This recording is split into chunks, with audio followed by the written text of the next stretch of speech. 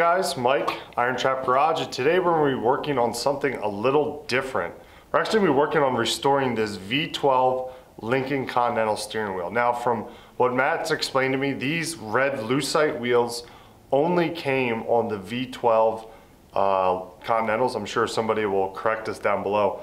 But somebody painted this at some point. I think it was like a gray color. But underneath the gray, there's a little bit of the red Lucite popping through. So what I'm going to work on today is taking some 400 grit sandpaper.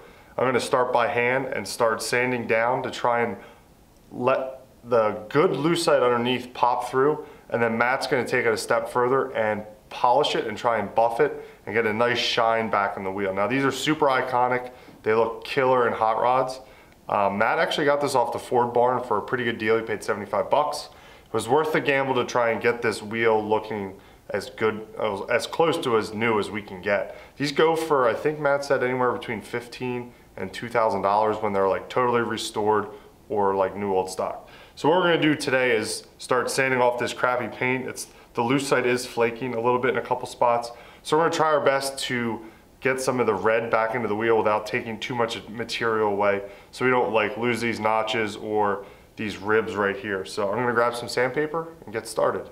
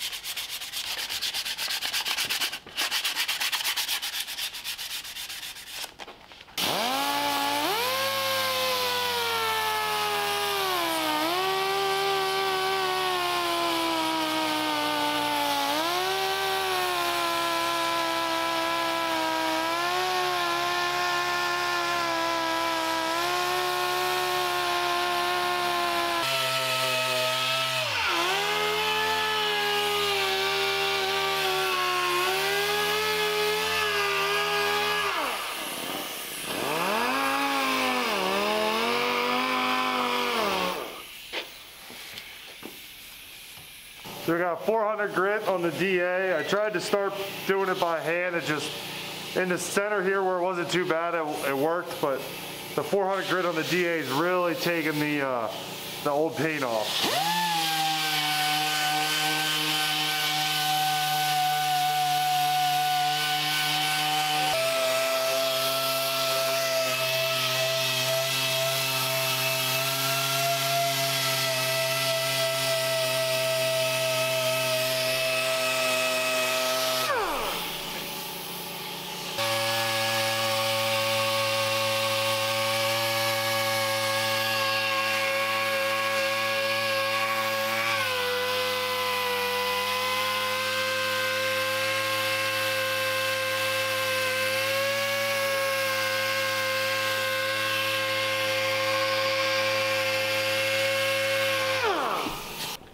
So I used the DA 400 and then a little bit of 600, but what I'm finding is like on the bottom where the finger indents are and these tough spots in here where it's a little concave, it's hard to get the DA and not like chew up the side of the pad. So I actually have 320 and I'm doing it by hand just to go real light. I don't want to really reshape the wheel at all. So I'm just taking 320 and I've been going around the outside or the inside part of the wheel here around the hub, cleaning this up.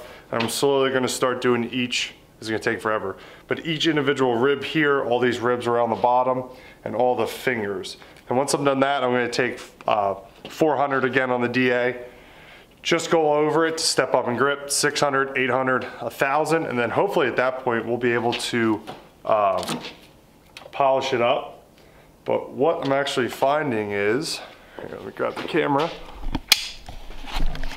So that right there, some of the Lucite starting to show through. So I haven't even done this bottom side yet, 100%, but you can really start to see the Lucite.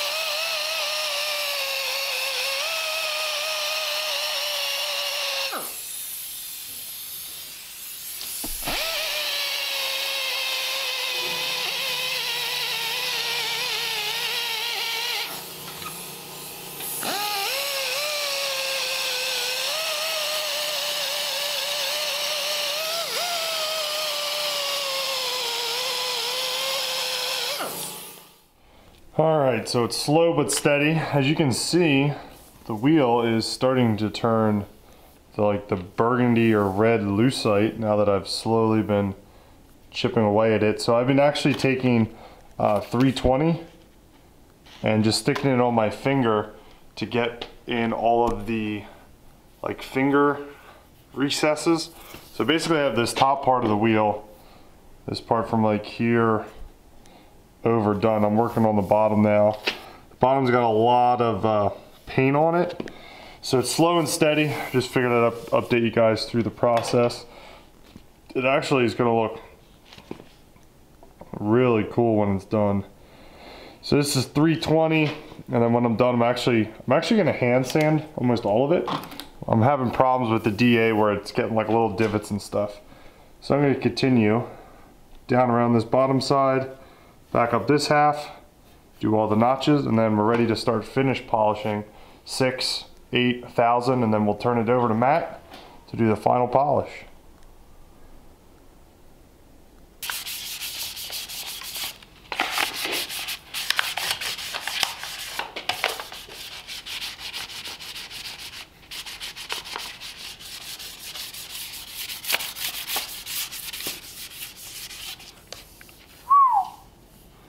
Man, it's getting nice.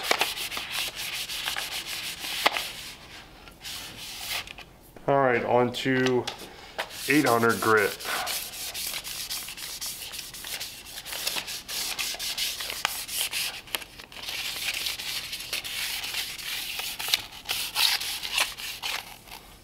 This is crazy how smooth this wheel's getting. There's still a couple problem areas, but I don't think that's anything we're gonna be able to work around without spending hours and hours and hours. All right, and final of 1000. I'm probably gonna do a couple pads with 1000 grit, trying to really make sure everything's, and this is really smooth. So I'm gonna do a couple pads of 1000 and just really make sure every little nook and cranny is done. And we'll wipe it down. I'm actually gonna take it outside and we're gonna see what it looks like in sunlight, because it's actually a fairly nice day out.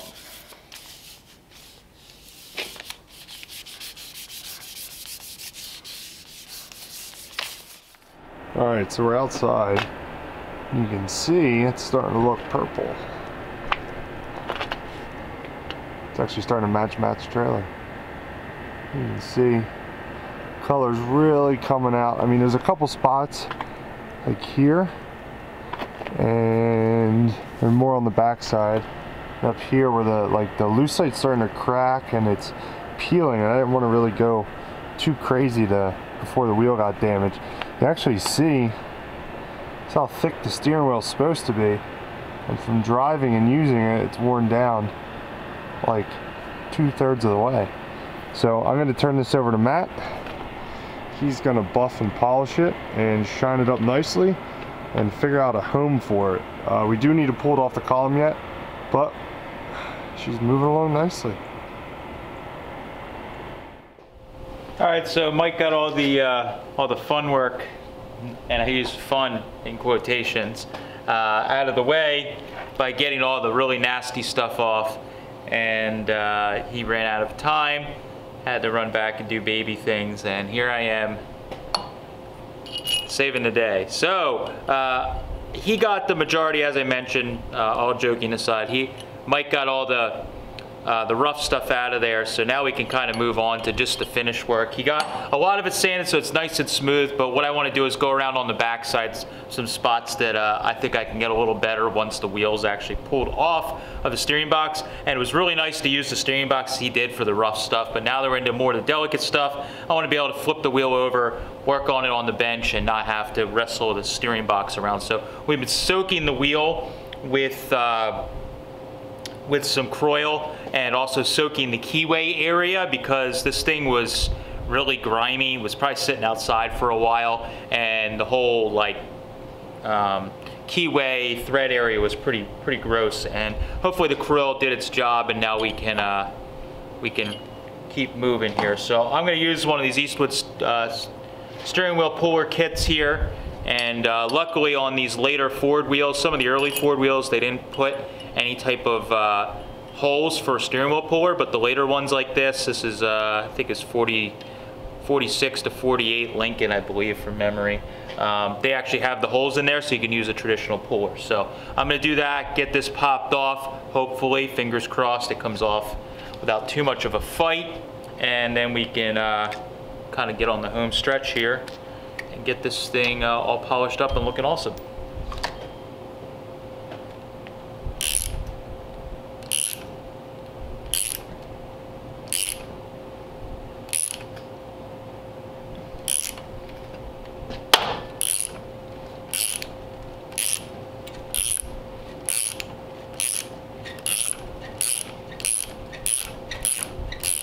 Oh yeah. Hopefully that was good.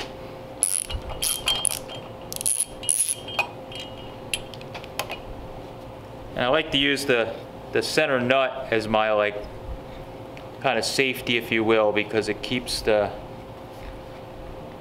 messing the threads up, and I'd rather mess the edge of the nut up than the threads on the column. So hopefully we can tap this guy off. Just got a little bit of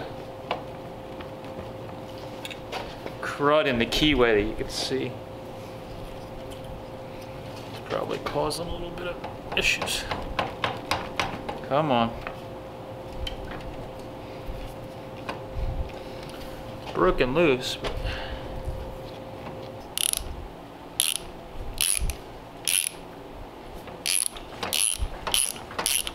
there we go.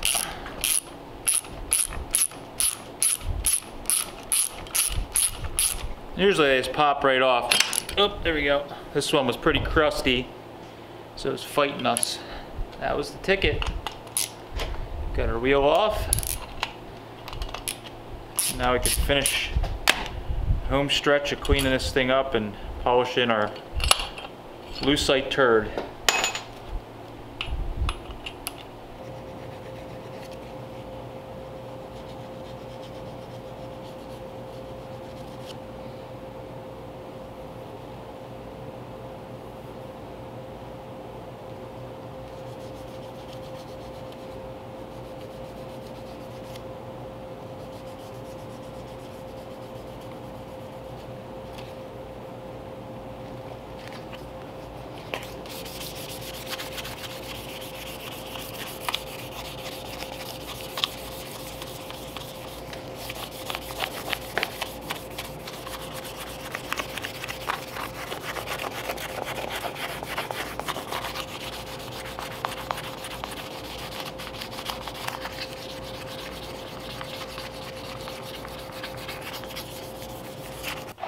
Alright, so I'm going to use a little mini polisher from Eastwood here with a wool pad, and I'm using some 3M, a few different 3M steps. I don't know if we're going to need all of them, but we're going to start with the most aggressive here, and then we're going to work our way down. So I'm going to just give it a little polish. We'll see what it does. It may not do much, but I'm hoping it'll bring out the color a little bit by using this little mini polisher here. We should be able to do something, I hope. That or it'll not do much and we're done. But hoping this will give us a little bit more of a shine here.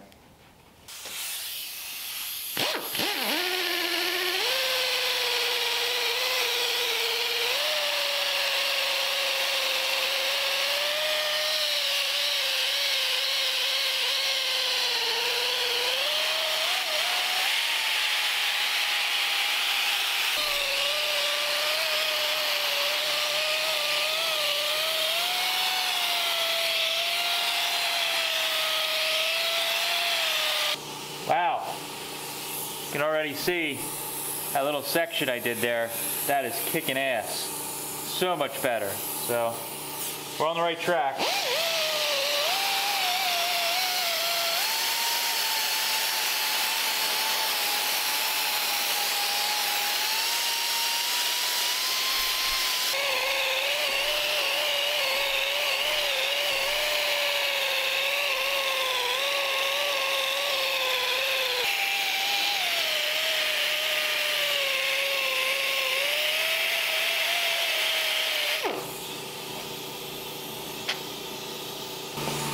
All right, so I went over it with the two cutting steps, and then we're down to our third step here.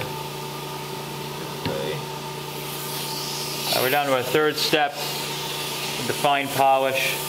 So I'm just going to lightly go over that with the fine polish here.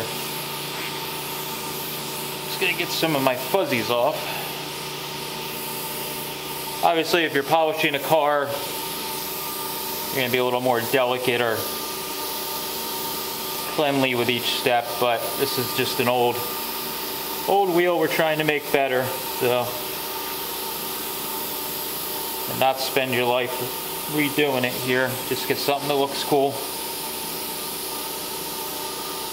Alright, so it's already starting to look better, just a little dull in some spots, so put a little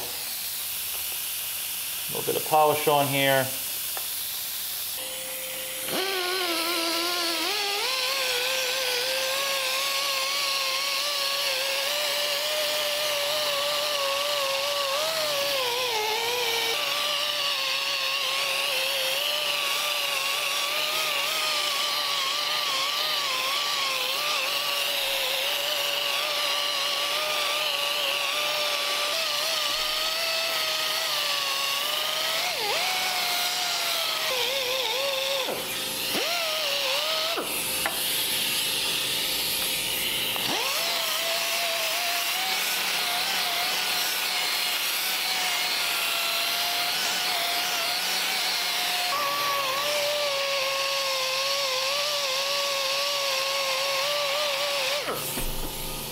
Alright, so I got the wheel all cleaned up, got all my fuzzies pretty much off of the wheel here, and it's looking really good. I didn't go real crazy. I will say you could spend like a crap ton of time on this if you wanted to go as make it your star project of your life. This is not. This is just one of those videos we like to show you guys how you can, buy something for cheap. I don't know if Mike mentioned in the beginning of the video or not. I'm following up with him, but I spent 75 bucks on this steering wheel and steering column, and I basically took a chance. I knew it looked rough, but I knew the Lucite would come back, at least better than it looked in the photos. And I just want to show you guys how you could spend a couple bucks, save a couple bucks over one of these wheels, put some elbow grease in, and especially if you got some old hot rods like I got with the coupe here, that has like old paint on it, or you have an old hot rod. This is the kind of stuff that like just looks perfect on the car. You don't want a brand new cast steering wheel necessarily, in my opinion, on a car that's was an old hot rod or has weathered old paint. You kind of want something that all the parts on the car jive and they're all kind of the same age and look to them if you're putting a car together or you're bringing an old historic hot rod back. This is the kind of stuff that makes a difference. So I search really hard to find some of these kinds of parts, and a lot of times I buy stuff just like you see here, and people will often wonder where I got some of this rare stuff. And a lot of times it was instances like this where I put a day's worth of work, or Mike and myself together, put a day's worth of work into something to fix something to give us a really nice item, or item that's perfect for what we want. And I didn't spend $400 on a wheel. I spent $75 on a little bit of my elbow grease and some sandpaper. And we have a wheel that is awesome. So I am really psyched on this wheel.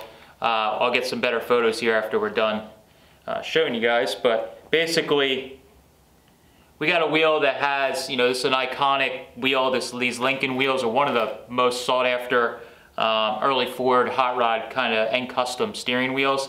And this one, with a little bit of work, we got a wheel that looks really cool. This would be perfect, absolutely perfect, I think, on an old hot rod. I'm kind of tempted to put it on my coupe. I'm not sure if the burgundy will clash with the red in the car, but I might swap it out to see what it looks like. If not, I'm going to hang it on the shelf for potential other projects. This is a keeper. I haven't been able to come across one of these wheels myself for cheap, and I'm happy to have one now. I'm going to just polish up the horn ring, put it back on, and then yeah, we're pretty much done. We can hanging as a trophy on the wall, but really cool. You know, this thing didn't look like it was, you know, this translucent red burgundy color under all that mess. But here we go. Got a wheel that's all cleaned up.